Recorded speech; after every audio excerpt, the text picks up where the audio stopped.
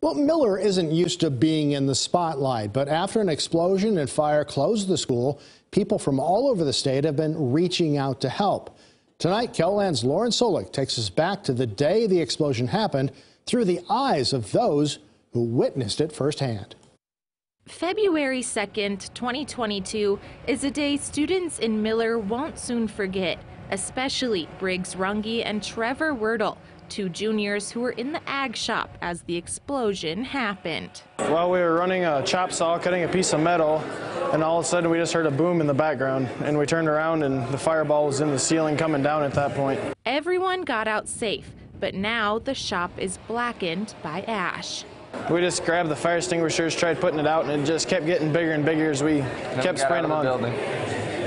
I pulled the alarm, and at that point I ran back in to make sure Mr. K got out, and he was just getting out as I went back in, and we just left after that point, and about that time the fire chief showed up. Stress levels were high for first responders as they made their way to the high school.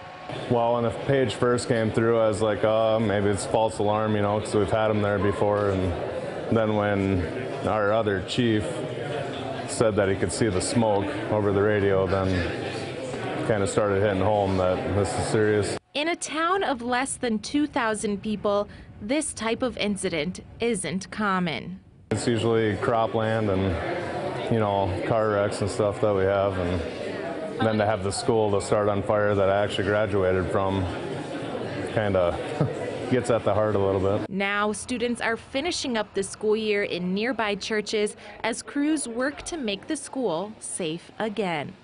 In Miller, Lauren Solich, KELOLAND News. The superintendent of the Miller School District says the ag shop will have to be torn down and rebuilt.